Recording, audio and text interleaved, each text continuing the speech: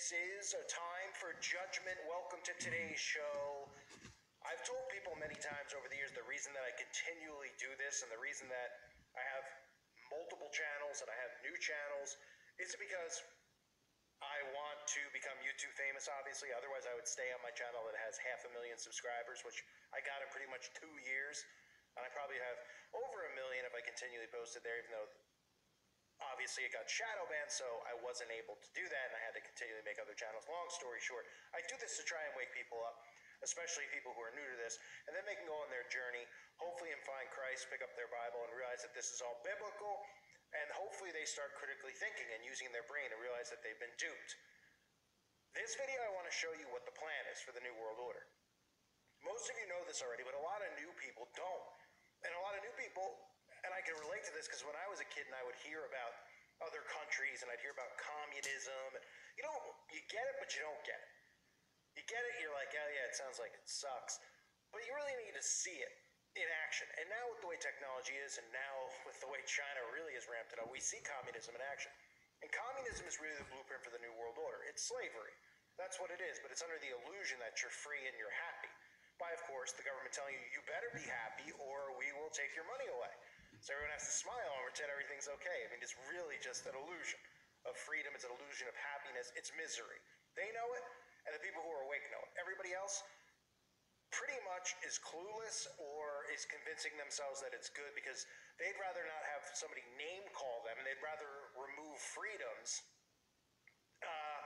than actually be enslaved. They think that it's better to just be protected by the government. It's really insane to think that this is happening in America, especially with the Liberal Party that is supposed to be about, the everyday man. That's what the Liberal Party used to represent, not the rich. But now the liberals are the rich elites who are running and controlling the world. So this video I want to talk about and show you communism. Our country wants to be like China. All the countries do. It's the blueprint from the World Economic Forum for the New World Order. So I was getting to the point of when I used to hear stuff like that about other countries in China, you start to just you hear a lot of big words, you hear a lot of stuff, and you just kind of snooze off. You're like, whatever, it doesn't affect me.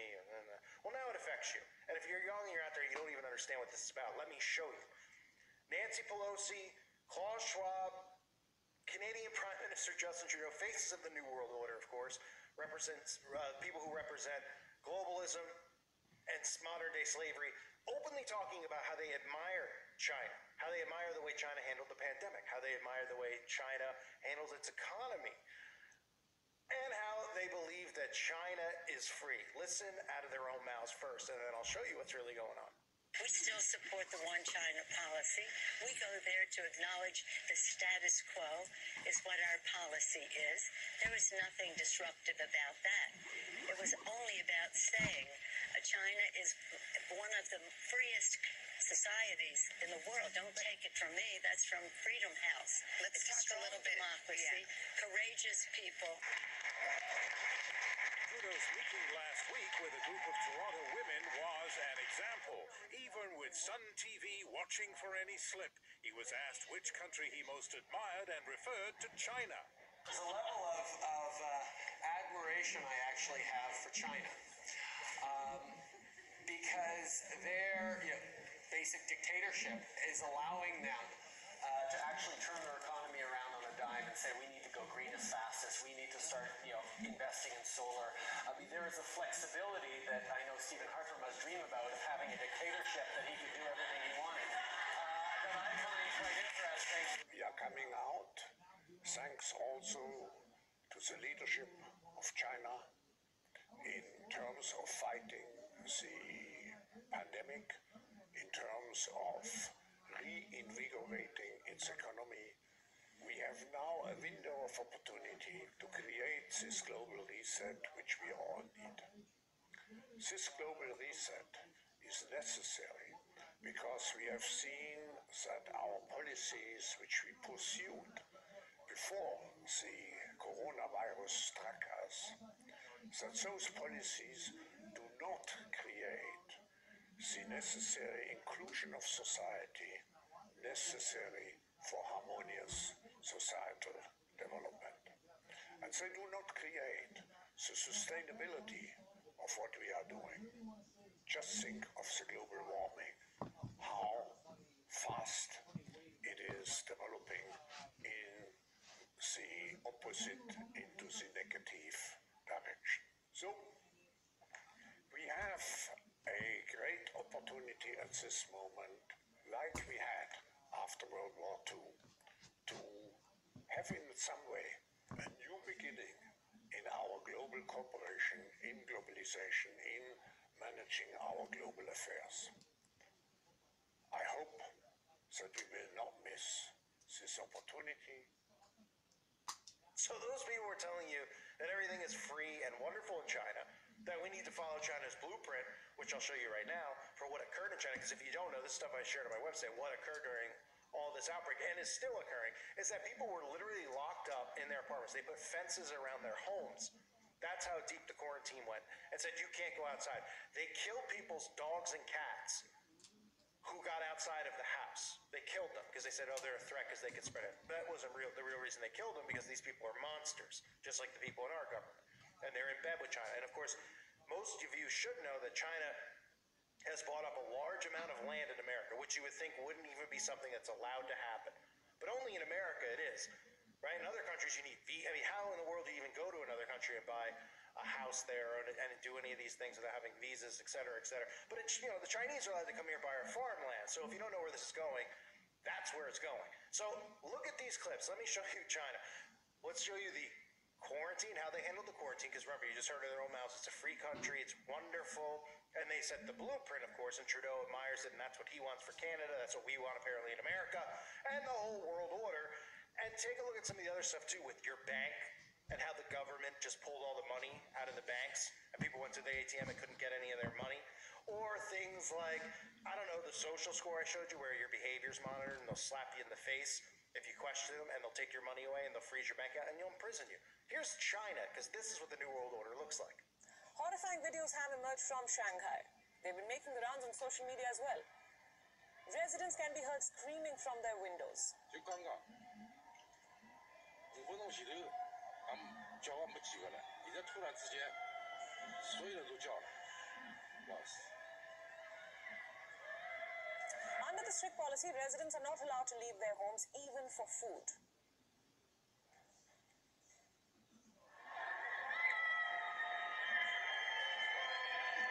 要命的，这个弄过去我那个真要差点去了。 The video is from one of the biggest residential compounds in the city.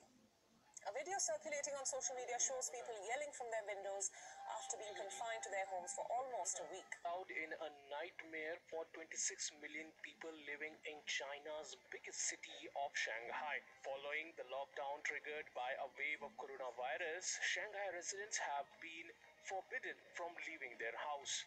Residents are totally dependent on local authorities to provide them with essential supplies. However, besides supplies, Shanghai residents are now feeling a shortage of individual freedom. A video is doing rounds on Chinese microblogging application Weibo, which shows people who are protesting over the lack of supplies from their balconies and were forced into silence by drones. The video shows Chinese drones directing people to comply with the COVID restrictions and control their soul's desire for freedom. The drones can be heard saying, "Do not open your windows and sing." Besides drones, authorities are also using robotic dogs with loudspeakers taped on their back to patrol the streets and inform people that they should wear masks, wash their hands regularly, and keep checking their temperature. Local media reports have also said that Chinese authorities have been using drones to disinfect some public areas where COVID-19 cases were reported. Public anger is simmering over chaos to get food or to get into hospitals, and over videos like this showing a funeral home worker refusing to take a COVID victim because the person was not dead. That the video went viral here led to government officials admitting the mistake and ordering an investigation. Across China, there are now close to 400 million people living under some form of COVID restrictions or lockdown, with low expectations for a return to normal life or open borders soon.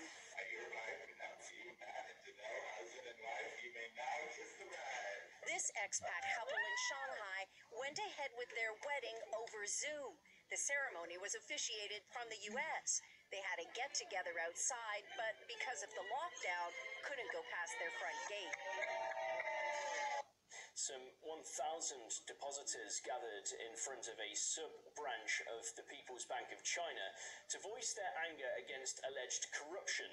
Protesters were among the thousands of customers who opened accounts at 6 rural banks in Henan and neighbouring Anhui province. According to reports, banks froze millions of dollars worth of deposits in April, telling customers that they were upgrading their internal systems. All cash withdrawals were suspended since then, leaving thousands of account holders without access to their funds.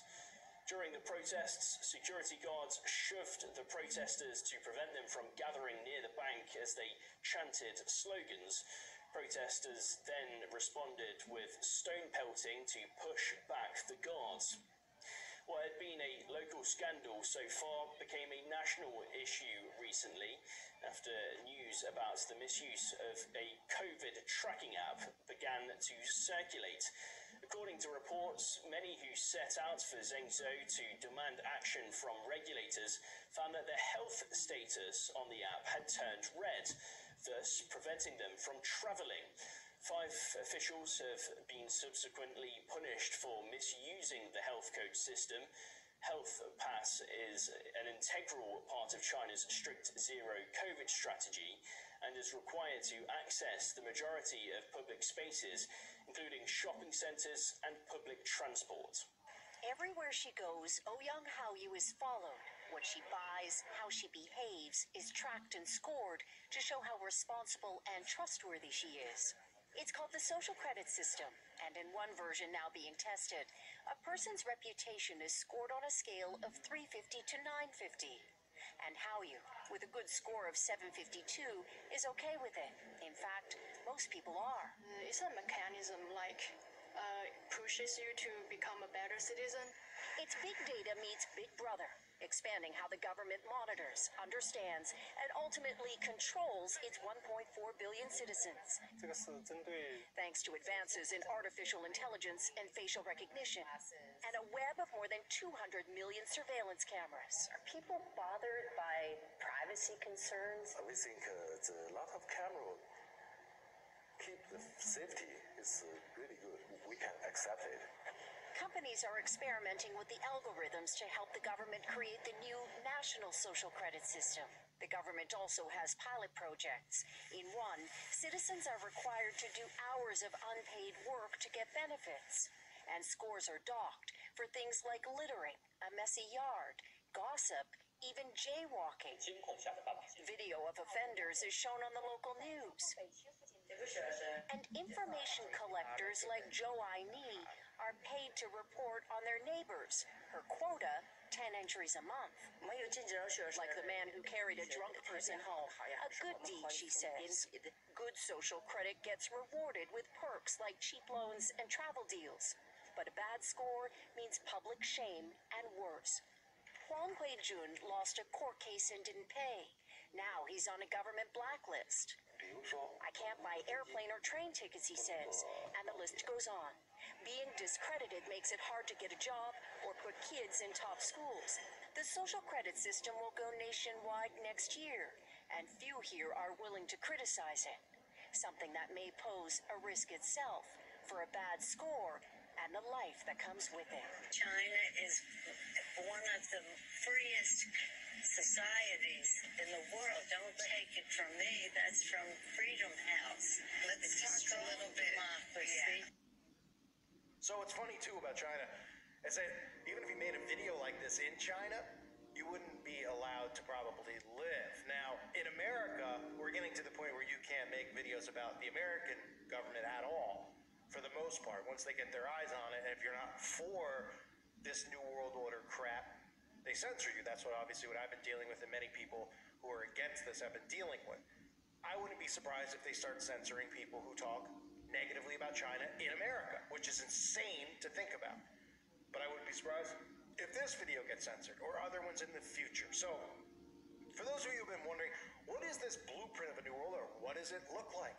How is it going to flow? You just saw what's going over there. And now you hear these world leaders, Klaus Schwab, who has more power probably than most people, who is a Rothschild, by the way, which means he's Federal Reserve. The Rothschilds run the Federal Reserve, so Klaus Schwab is bloodline to them. So he's a family member of the Federal Reserve, the head of the Federal Reserve. So he is, and the Rothschilds, of course, are the family that, if you read a lot of studies that people have done, a lot of books that people have done from like the 70s and the 80s, talking about the Rothschilds, the Rockefellers, etc., they deal directly with Satan. I mean, they do massive rituals where they summon him literally in the room. For those that don't believe that, I know it sounds crazy to think because of, just how it sounds, right? Oh, yeah, Satan's in your living room. Oh, my gosh, that sounds, yeah. But if you watch my videos and you watch my channel, I've showed you this constant theme, this obsession with God and the devil, and how they constantly do this, of how these rituals are being performed out in public, and I hope people would see that. But back to Klaus Schwab. Klaus Schwab and these families deal directly with Satan. That's why Klaus Schwab is in the position he's in with the World Economic Forum. I mean, he is in deep. He's not just some guy that randomly was put in this position. They knew that this organization would be the one that grooms and brings in and then engineers people into all of the stuff, the climate change, all these agendas that are all satanic agendas that have nothing to do with what you think they have to do with. Okay? The climate change, I mean, you've seen the videos I've done on it. Watch them if you haven't. But Schwab, Trudeau, who's a product of the World Economic Forum, was groomed by the World Economic Forum. Pelosi, this walking corpse, Pelosi, who can't even complete a sentence, is telling us that it's one of the freest countries in the world. Does that look like freedom to you? People screaming in horror out of their apartment building because they're not allowed to leave. Military standing outside their apartment buildings, fenced in, having your bank accounts completely drawn. Does that sound familiar? Because they did it in Canada when they took money out of truck protesters' bank accounts, and et cetera, et cetera. This is what it looks like. That. So if you're out there and you're listening, I know a lot of people out there listen who don't like me, and they don't listen to my videos, some of the stuff I say. Like, I'm not a Republican. I'm not a Democrat. I'm neither. I'm trying to tell both sides that we're going to be human beings and we're going to disagree on almost everything, probably. Lots of things. But they want us at war with each other so they can bring this in. And anyone out there that sees China and thinks that it's a good thing and that we need to turn this country to it, why don't you just get out and go to China? Oh, wait, because you get off a plane in China, they'll shoot you on the spot. You wouldn't even be allowed to engage in that society. That's what people want. That's the amazing thing. These people, I didn't know, and I was thinking about this the other day. I think this is what it means, though. People would say cucks. I don't want to say that word wrong. Cucks. And I was like, I don't know what that is, And I guess it's like really submissive people who like to be dominated or something. I think that's what it is. If I'm wrong, my apologies. I'm not looking it up while I'm recording this, but that's really what this society has turned into. These people who are liberal, they like it. It's like they want people to dump candle wax on their balls and lock them in a cell. I mean, that's what this communist government is. And they're more hurt by words. I mean, it is insane, anyone who wants it. So if you're out there and you're listening and you're young and you don't understand what this is about, it's about control. And if you're out there and you're listening and you don't like me, don't like me. I don't care. I don't want you to. But this is something that will affect you. This will affect you, and you will say it when it's too late that, oh my goodness, why didn't we do something to stop it? Or why didn't we fight against it? Or why did we all fight it amongst each other while they were building this out? The Chinese World Order, which is now the American New World Order, which is really the global world order. I thank you guys for being here. Hope you're doing well. God bless all of you and your families.